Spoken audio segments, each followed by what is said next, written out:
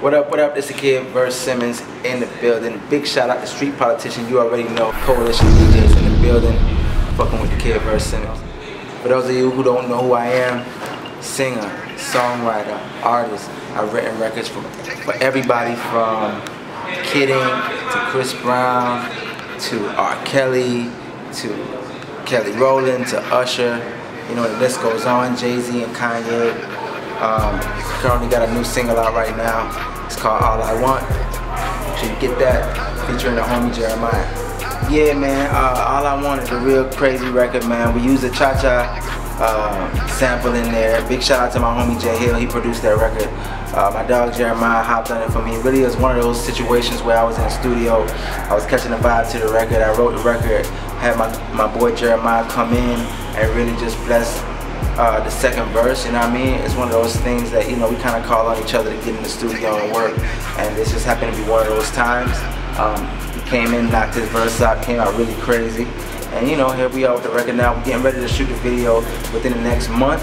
I think some of my biggest inspirations in music, you know, go from, you know, Bob Marley, Beres Hammond, all the way to Babyface. You know, it goes all the way to, you know, Kanye, Jay-Z. You know, Pharrell is a big inspiration for me as well. You know what I'm saying? I find that I'm most drawn to the creators that are not only right for themselves but also for other people as well. Some of my favorite producers, I would have to say, of course, you know, you have the Timberlands, you have the Kanye Wests, Swiss Beats.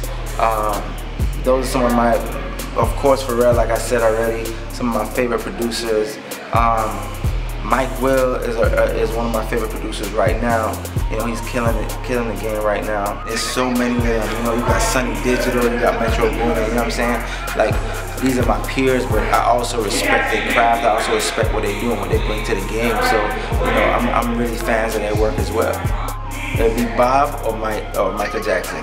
Those two would be the two people that I would be like, yo, let's get in the studio, you know what I mean? Like, let's create something, because I know that those are two people that I know change the world through music, and you know, that's kind of what, you know, I aim to do, you know what I'm saying? So definitely Michael Jackson and Bob Marley is, you know, two people that if I had to bring a legend back, you know, out the grave, those would be the ones.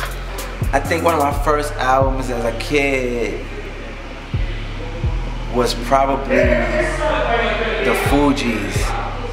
The Fugees album was probably one of my first albums as a kid, and I remember burning that album out like every single day, listening to that album.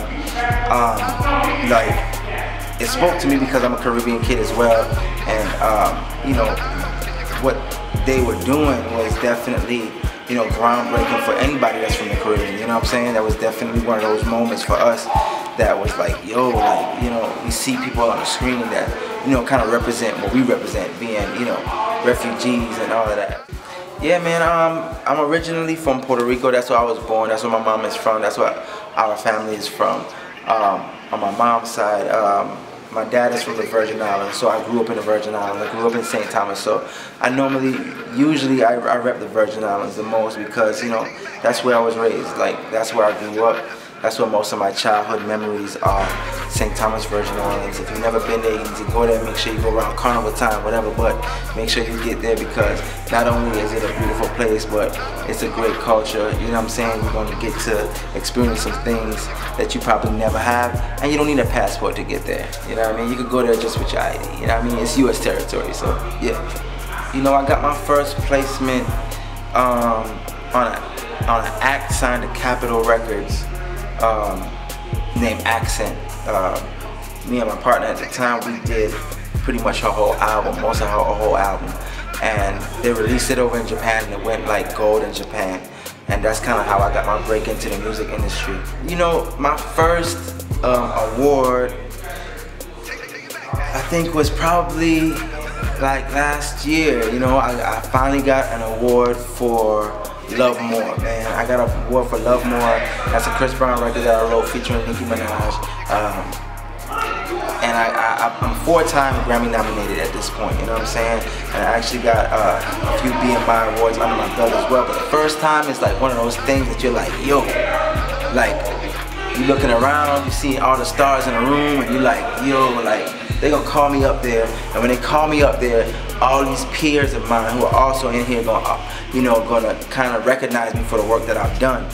Make sure you check me out on Instagram at Verse Simmonds, VRSESIMMONDS.